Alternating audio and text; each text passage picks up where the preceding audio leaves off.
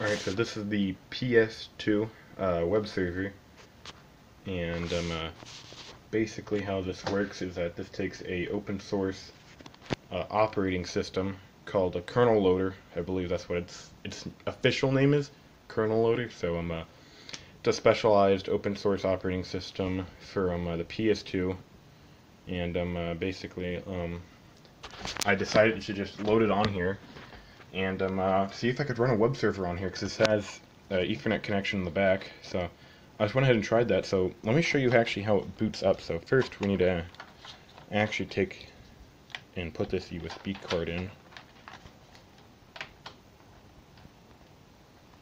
and I need to pop out the disk, and this will turn on when I go to pop out the disk, because if I don't, it will try to boot into it, which it will not work, because that's one of the downsides to it, is that you need to have it modded, or well, soft modded, and basically that's what I have. Is I have free MC boot on my not flash card, but save card right there, and you still have to use a controller for a lot, so you can just go ahead and use this to run launch with ELF, which is basically like the file manager, kind of.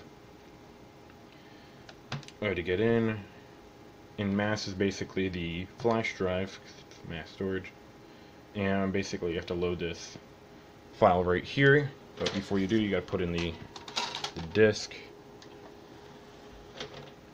and okay, and basically it loads a lot of the files off there, and then you go see it runs, and this takes a little bit to run, it takes a while, so I'm just gonna skip.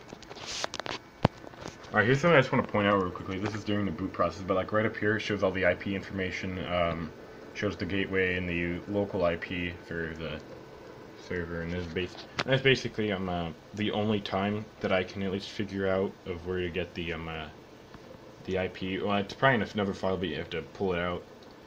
But I just want to point that out,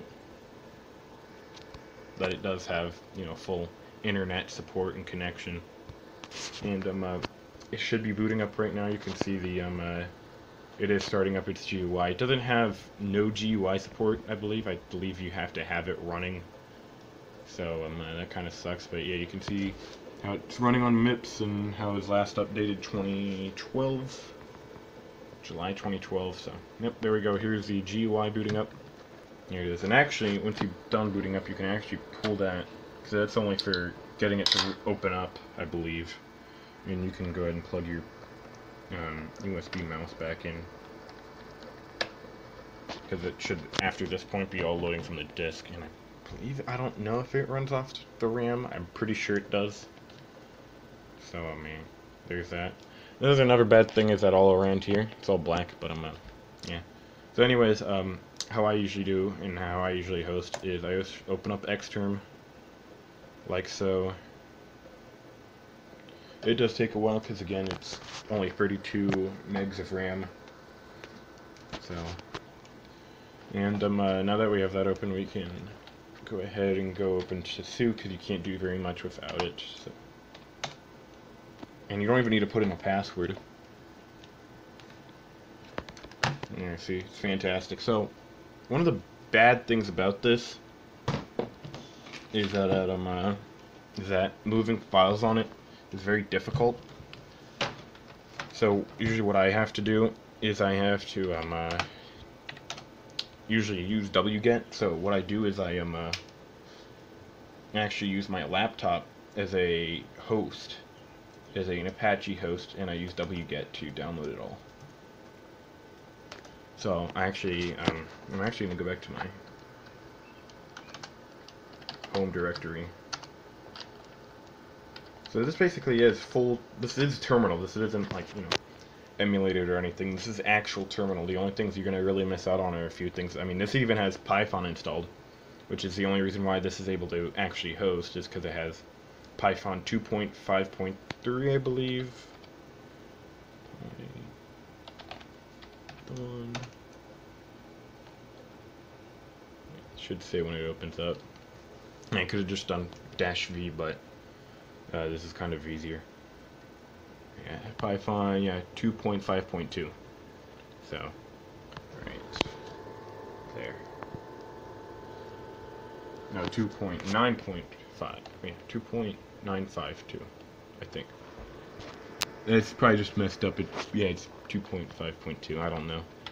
It's probably just my monitor. That's TV that's messing that up. So, anyways, there's that. I'm gonna actually download the files and I'm gonna get it running real quickly because there's a command that you have to run. So, I'm going to download the files real quickly and then I'll show it when I go to boot it up. All right. So I just downloaded the zip file that I have all the site crap on, and unzipped it. So you can see that here from the local IP address to there. So I can start running it because that's the command python space -m space simple HTTP server to port 80. And basically that starts up, and it basically starts the website on the address. So I can actually pull up its local address up on here.